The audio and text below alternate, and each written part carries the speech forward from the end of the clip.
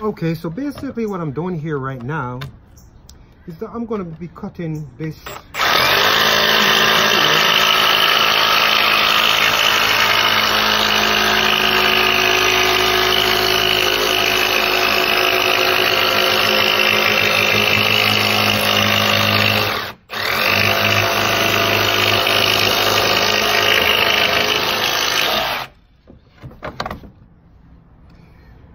and I just cut this piece of plywood down to 33.5 inches. Then I'm going to rip it to 9 5/8. Like I said, I'll tell you, I'll show it to you why these are going to be ripped down, even though they're a face, really and truly they're a face for the cabinet. And the cabinet is made out of not plywood, heavy wood. So like I said, I explained to you so you will have a good understanding that you actually can see why I actually is cutting this plywood and call it a facing for the cabinets. What I'm using is my skill saw, my jigsaw.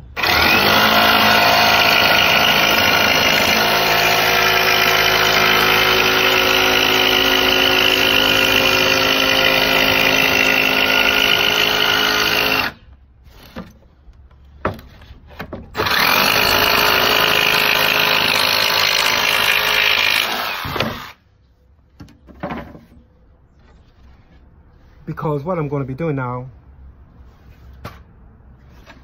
is ripping it.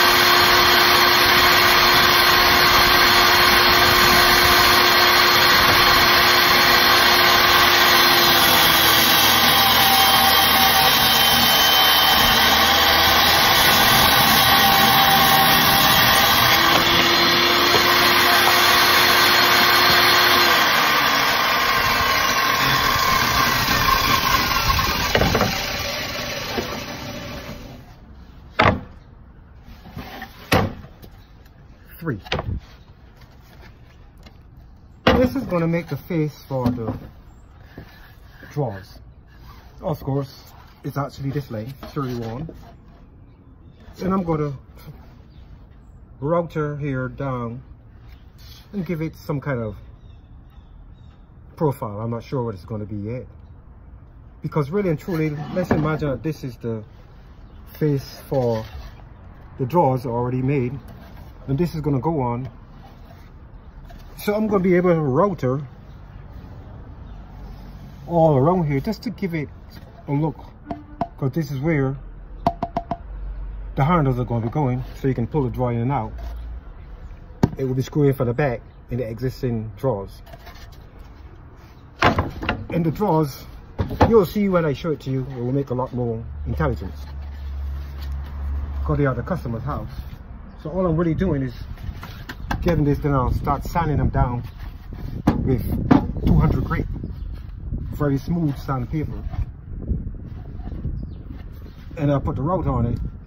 I hope I have the right kind of bits to give me a good profile, otherwise I just sand it on a bevel. This one here, I'm going to be cutting to this size. The drawers themselves is 33 inches.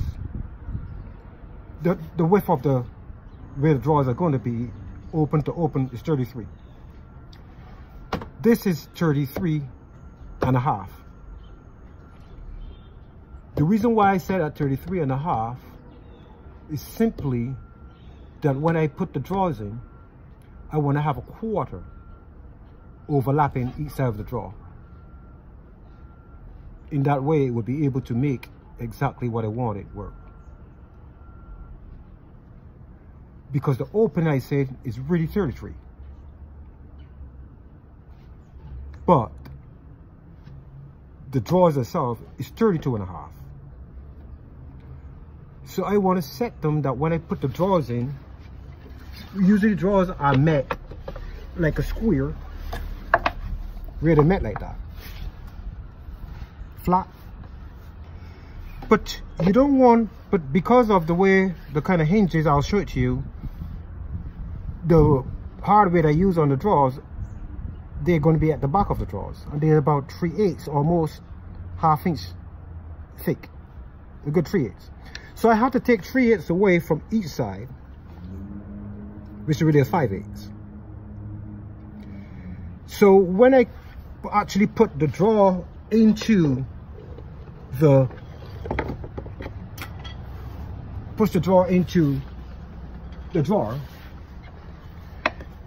it's going to have a space that really holds the hinges like this. This is the structure and this is the drawers, and there's a hinge right in the middle that holds, well, not a hinge, the hardware to pull the drawer out, in and out. That is half, that's about 3/8 here and 3/8 here. So I had to take off a good ½ inch approximately. So when I then, what this board is going to do, this plywood, since I have this space here, I know I'm not going to be able to fill it directly because I don't want to have the drawers meeting like this 100%. I like to give it a little profile where it is meeting just by a half inch and ½ inch. I call it a quarter. So a quarter reveal is going to be here. I know you're still going to, you're not going to see the space because it's going to be on to this existing part that runs down. But remember, this is a drawer, and this is actually this part that runs right down to make the face of where the drawers fit into. So you can have this little profile recess like this. That's the drawer ended. This is the main structure, and this is going to be this face that is onto the drawer, screwed on, and give a profile in order to hide this mark, this amount that was really 33. But since I make the drawer 2.5, 32.5, it will be 32.5, will be too short. But I'll make it 33.25, so I'll push it like right in an area that it would be a profile like this, as opposed to be like this.